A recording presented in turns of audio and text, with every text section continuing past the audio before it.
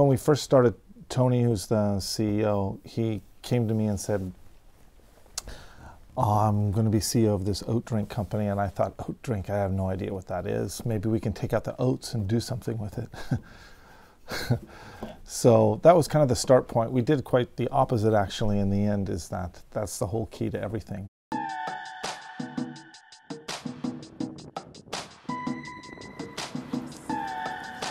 My name is John Schoolcraft. I'm the creative director at Oatly. We said from the beginning it looked kind of like a Dutch multinational, you know, just indistinguishable from anything else.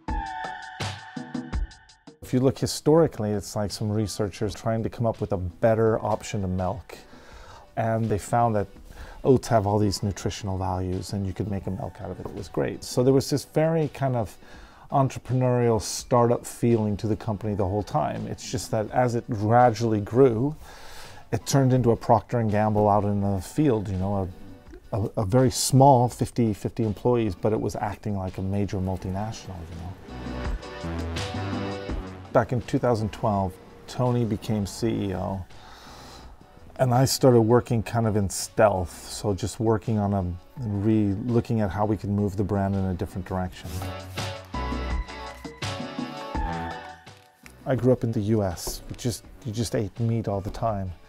And then when you work here, you see all the numbers and the statistics and all the scientific reports, and you realize that animal-based eating is killing the planet and killing people. So for us, it was just a matter of looking back to see what it was really about, seeing the fact that it's a fantastic product that helps a lot of people. And then from there, kind of trying to do something more than just sell a product, kind of to move into the, okay, well, how do we increase the growth of plant-based products, you know? So it became a kind of a bigger, more visionary ambition.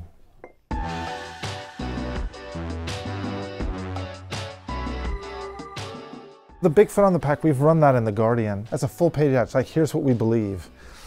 And there's some very political statements. Brands don't do that. At the same time, if you're not willing to stand up to the big boys and show a different way, I don't know, you just get lost, I guess.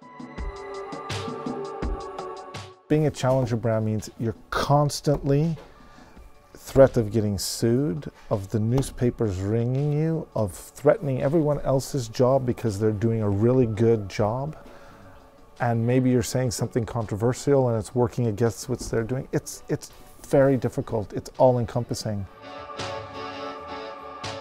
It's maybe more of a mindset of actually realizing that you're trying to do something differently than you're just trying to be a challenger because you want to sell a product and make money. Then I think people will be able to feel it. Oh, they're trying to be challenger and cool because they want to sell their product. And obviously we want to sell our product, but we want to kind of challenge the norms at the same time. And that's maybe bigger.